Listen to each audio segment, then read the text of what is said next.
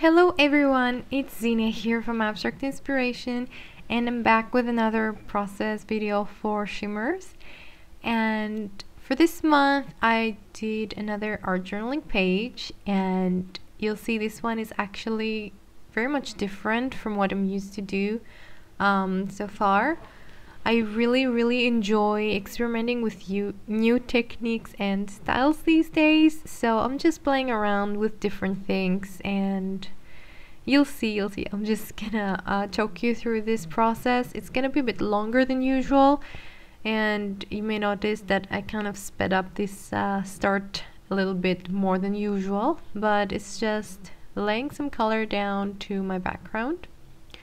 And I'm starting with some inklings and creamies in different colors around the teals and mints, not mints actually, but I was going for a minty color. That's why I used some teals and some yellow there.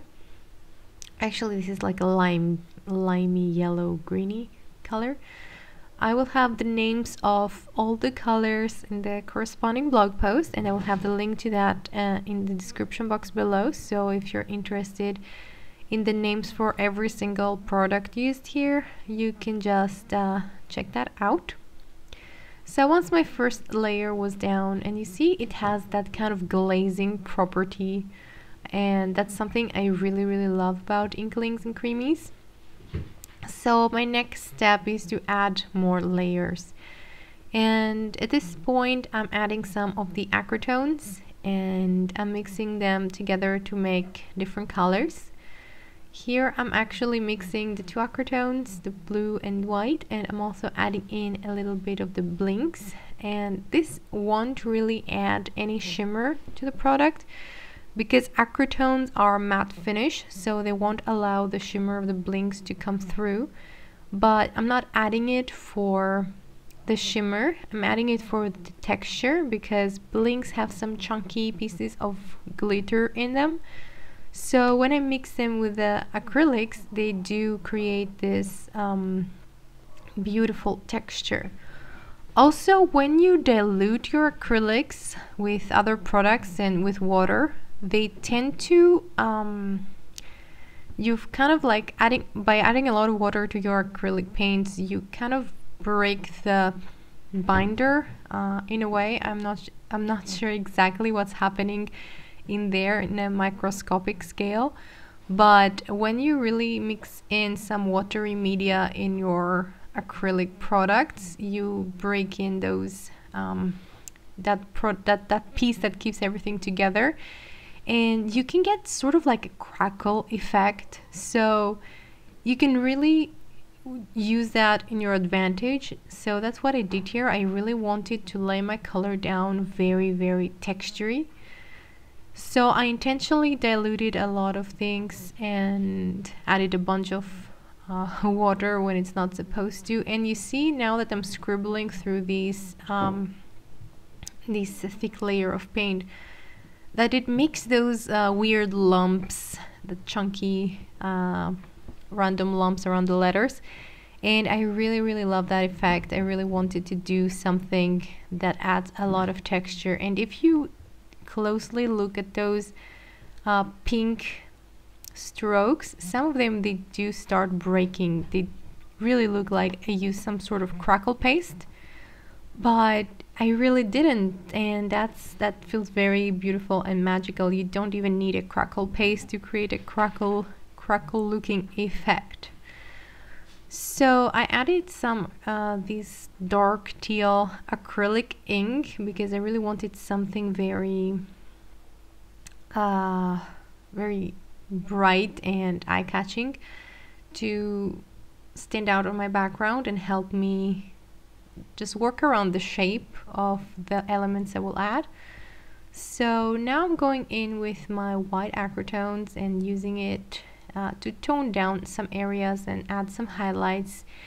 And although you see me covering a lot of things, the colors really still show through, and the texture is extremely rich and visible, and you will be able to see it in the pictures. In the end, it will be very clear that we are not really covering everything we did on the background, we're basically just adding a different color on top of it. All the texture is there, all the brush strokes are still there, and it's really, really pretty. So once that layer of white is, well, almost dry, I'm going in with a stencil, like a fun polka dot, and I'm adding the Halt the Mustard pasties just to add a little bit of yellow. I really wanted to introduce a new color. So here I have this plastic palette, I guess. I added a piece of, not a piece, a small blob of gesso, and I'm mixing it the beautiful Pinkadelic acrotones to create a really, really pastel pink shade. And again, I'm going in and adding some more highlights, mixing the colors, and there's nothing very specific in my mind yet. I just want to play around with the background, lay some color until I'm happy with the way it looks.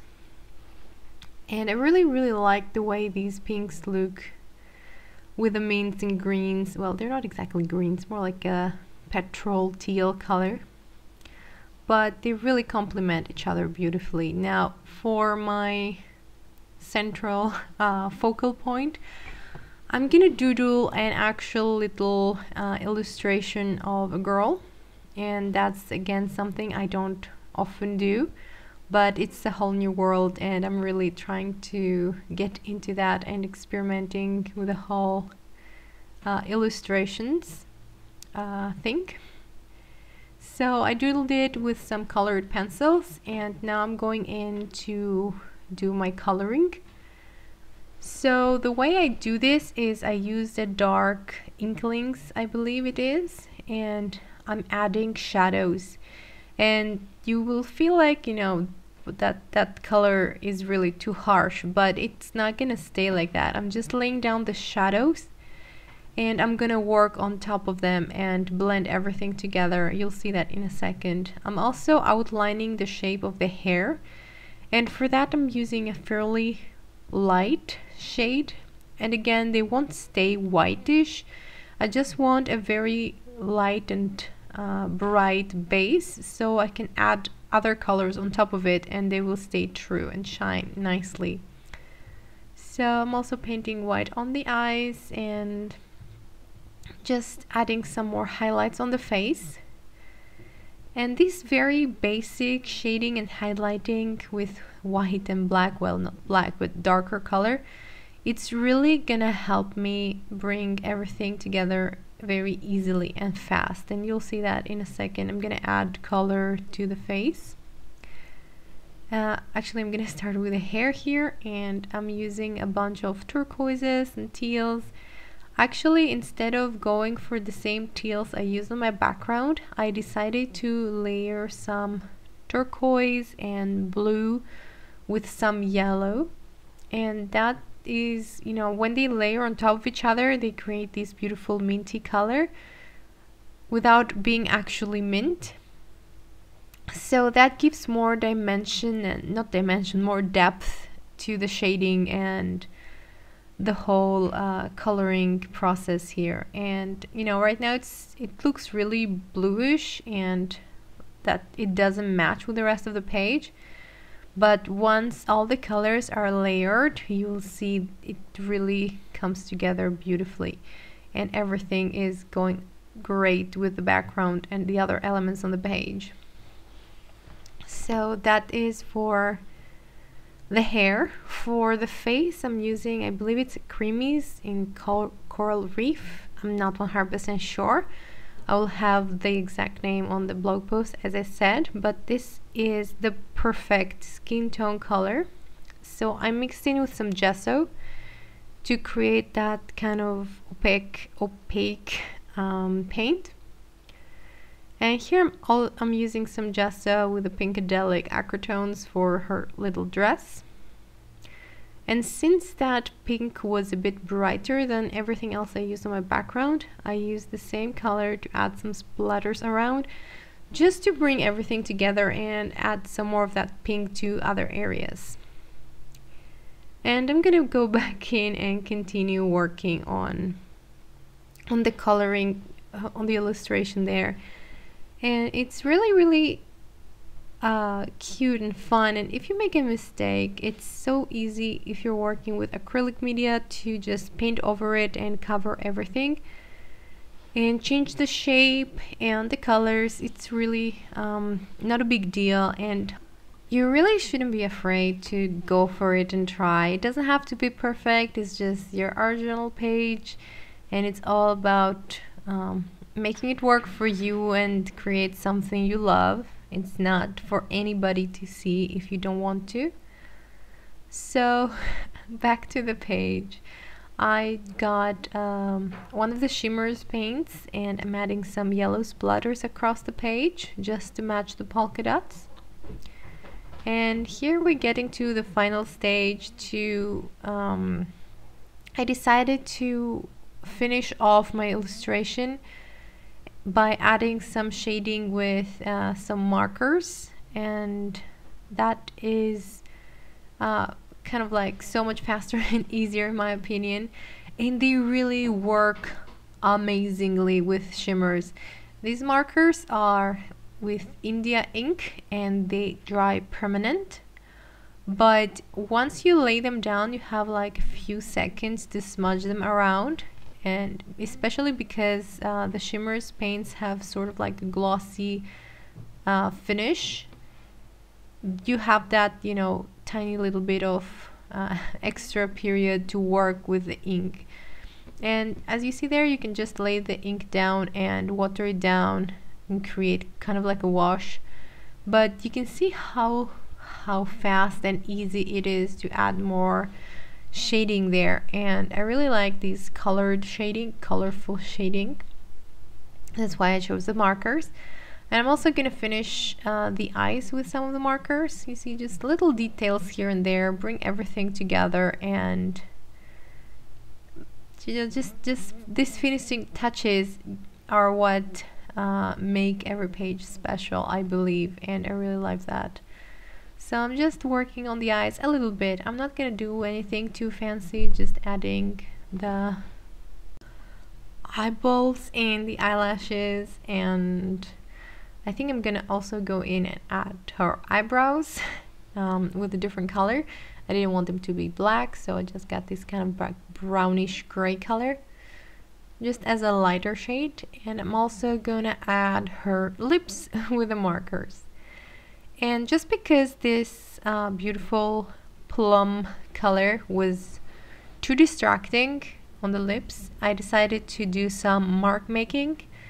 So I used the same marker to add some X's, and I'm also going to add a curvy line on the left side of the page just to bring in a little bit more of that color, see there. And I'm also going to water this line down just to create a space for my journaling.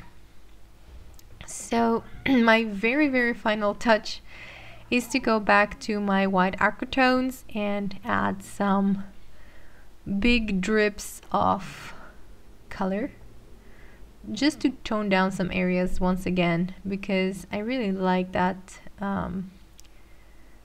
that whitewashed look, and also I want to create some light areas for my journaling, so I'm adding it there and on the other bottom of the page. And you see how simple it is. I'm just adding a blob of color, spraying it with water, spreading it again, and then dripping it through the page.